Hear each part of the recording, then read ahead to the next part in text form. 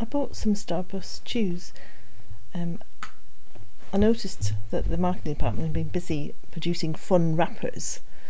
Well, part of the fun is actually not being able to open the packs. I would imagine a 3-year-old child would have a great difficulty opening this. I certainly struggled.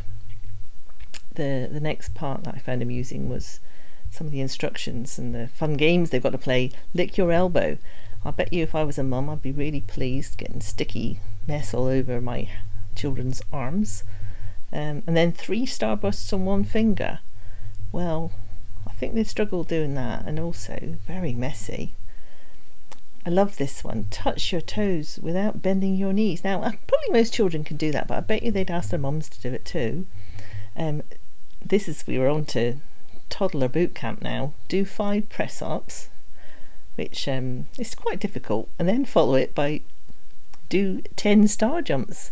I'm afraid the little blighters would probably be exhausted after that, if not injured, and variously having to be cuddled and things. Walk without moving, talk without moving your tongue. I thought that was incredible. I don't think that's possible. Touch your nose with your big toe. Well, maybe their siblings who aren't on solids could do that. They probably couldn't. Say hello in 3 other languages. Well, that would probably be more possible if they were still teaching languages in primary schools, which I don't think they do anymore. Say penguin during your next sentence. Well, their language skills could probably sort that one out, no problem. Make letters using your body. Try ABC. Sorry, I immediately thought YMCA. So ABC, nah. Make the noise of a line dog, sorry. I misread that and I thought, what is that? Bounce like a kangaroo while snorting like a pig? Well, okay. Cross your eyes and stick out your tongue? Ooh, bit nasty.